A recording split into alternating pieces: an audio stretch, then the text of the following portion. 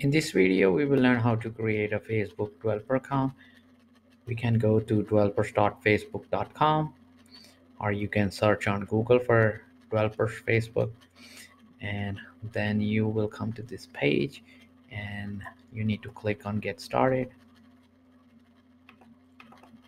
and then you need, if you already log in, you can click on next, or it requires you to log in first or create a Facebook account and then click on next. Here it will ask you which of the following best describe you. I'll select the developer,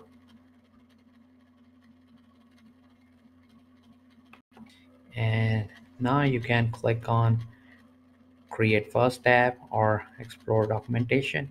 In this video we will just skip to this one over here, explore documentation.